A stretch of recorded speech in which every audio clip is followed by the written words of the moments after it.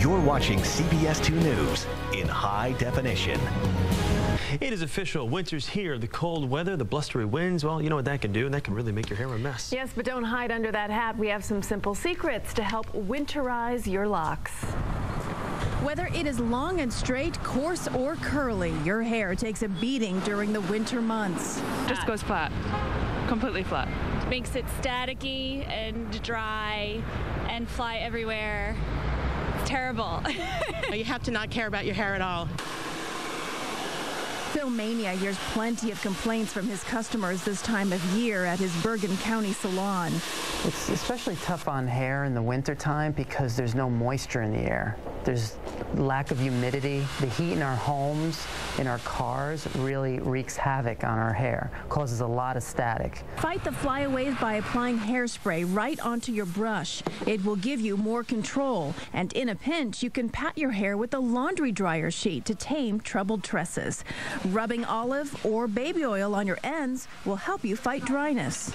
Just take a little bit, emulsify it in your hands, work it through your ends, and it'll be like magic. Sometimes I just take some hand cream and run it through there too on the ends, and it helps. And don't over dry your hair. Try a leave-in conditioner or heat protectant to seal in moisture. 'Tis the season to have hat hair, definitely. Frigid temperatures mean bundling up, but hats and hoods can flatten your style. Filmania says there's no need to hide with hat hair. You take that hat off and just sort of shake your hair around and put this hairspray underneath your hair just to kind of liven it up again. Pick the hair up at the roots, give a little spray in there, and you'd be surprised how that hairstyle will bounce back. Be sure your hair is completely dry before leaving home. It will mat more even if it's slightly wet.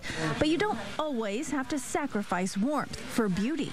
I wouldn't get too hung up on it either when you take that hat off and your hair might look a little messy. Just get in there, work some spray, work some magic, and it's just fine. I just think it's a lot of fun. And you're still going to look good.